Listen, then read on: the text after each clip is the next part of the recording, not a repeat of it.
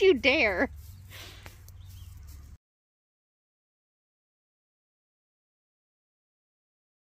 Cause I'm a singer, not a church bell ringer. I'll use my voice to carry the load. I'll tell a story, heartfelt or carefree, and share a song along the road. Last time I checked in, we had just arrived in Pennsylvania for our usual anniversary pilgrimage to the Celtic Fling. It was a lot of driving, but we had a blast, and returned home under blue skies. Luckily, my father had already repaired our driveway, so a few puddles and this swath of debris through the hayfield was all that remained of the foot of rain we'd had the week before, and we were able to pick up right where we'd left off. We grabbed all the fixtures we needed for the rest of the plumbing in the shed, knocked a big hole in the floor, and have just about finished laying in the septic hookups. My father buried the rest of the septic line, and in doing so, found, among other things from the original house, an old glass syrup bottle? It looks like a syrup bottle. Is this a syrup bottle? Anyway, I finally got the countertop adhered to the freezer lid, only to plug it in and find out it's not working for some reason. We're working on it.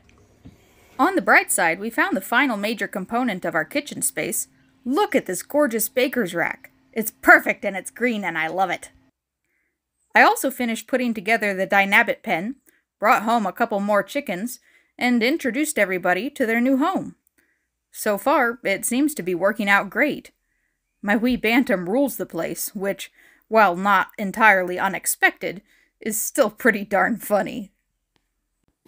This is a 10 by 20 run, with a double layer of wire around the bottom that extends under the cinder blocks to prevent anything digging in or out, and it's connected to the old red coop inside the greenhouse for some extra shelter, roosting, and nesting space.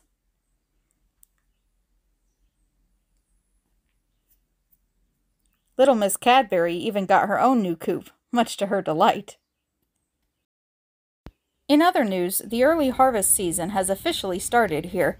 Squash and potatoes are blooming, lettuce is almost tall enough to eat, and all the berries are beginning to ripen, which means my near future is definitely going to involve cobbler and ice cream.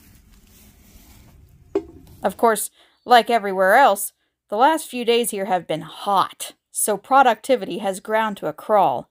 I think the animals have the right idea, and I've spent quite a few hours lounging in front of fans with them and splashing in the creek. Otherwise, I end a day looking like, well, this. So, until we get a little more rain, or a better breeze, that's all I've got for you folks. I hope you're all staying cool out there.